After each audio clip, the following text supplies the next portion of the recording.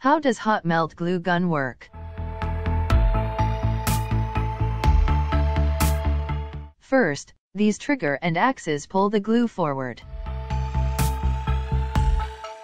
If we look closer, when the axle comes forward, this orange latch rotates upwards.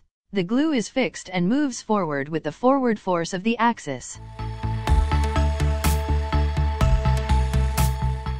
Let's see what happens in the nozzle. Under the nozzle there is a heating element called PTC. Consists of 2 layers of aluminum and a resistor in the middle, which generates heat by passing an electric current through it. Around the element is an electrical insulator. When the nozzle heats up, the adhesive inside becomes semi-liquid. The hot glue comes out of the nozzle with a forward force.